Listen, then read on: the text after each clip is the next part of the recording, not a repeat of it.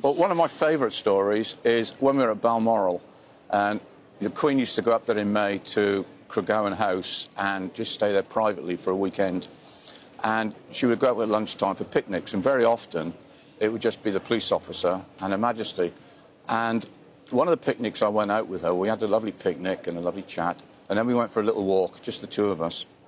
And normally on these picnic sites, you meet nobody.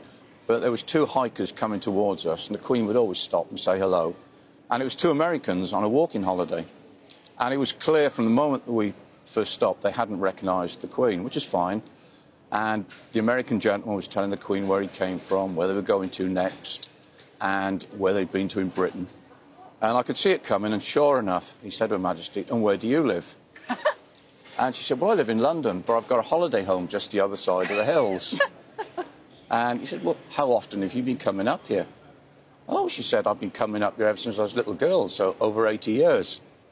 And you could see the clogs thinking. He said, "Well, if you've been coming up here for 80 years, you must have met the Queen."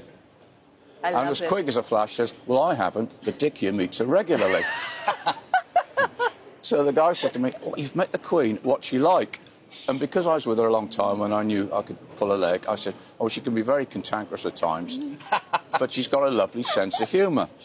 Anyway, the next thing I knew, this guy comes round, put his arm around my shoulder, and before I could see what was happening, he gets his camera, gives it to the Queen, and says, "Can you take a picture of the two of us?"